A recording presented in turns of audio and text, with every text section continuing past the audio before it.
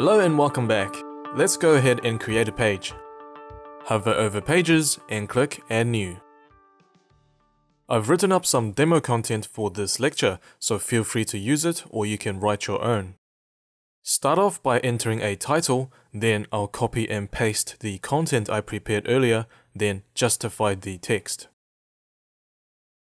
For now, we'll leave these settings and hit Publish.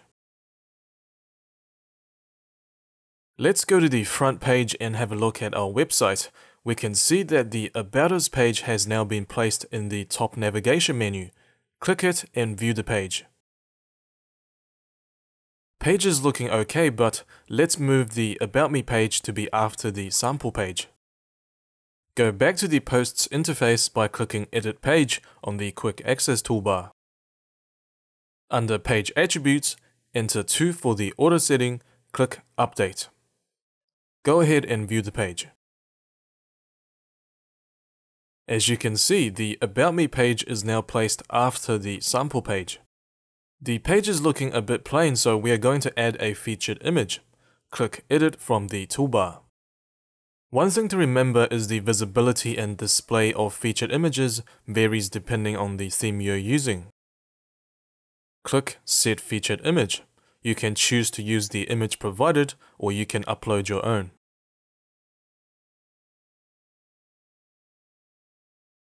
Enter a title and description, hit Set Featured Image, then update the page.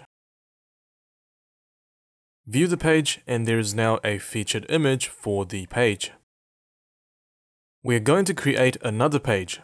Hover over New on the Quick Access toolbar, then select Page. Again, you can use the lecture material provided or you can write your own content. Enter a page title, then I'm going to paste the content I've prepared earlier. This page doesn't look good at the moment, so we'll do some quick formatting. We'll make the list heading bold, then add in bulleted lists for the items. We'll also justify the content. Add a featured image.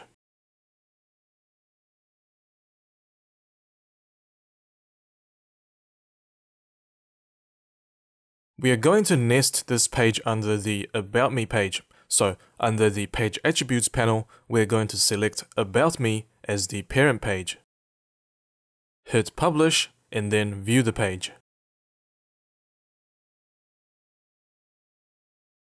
That's looking okay. If you hover over About Me on the top navigation, there is now a drop-down menu listing all pages nested under the About Me page. One last thing we are going to do is to add a link to this page from the About Me page. Go to the About Me page and click Edit Page from the Quick Access toolbar. Go to the last sentence in the editor, highlight the phrase Equipment page, then click Insert Link. Instead of linking to an external URL, we are going to link internally to our equipment page. In the content window, select My Equipment and the URL and title will be filled in for you automatically, but you can choose to change the title if you prefer. When done, click Add Link, then update the page. Go ahead and view the page. We can now see the link is active and clicking on it takes us to the equipment page. This sums up the creation of pages. Next, we'll learn about editing and managing pages.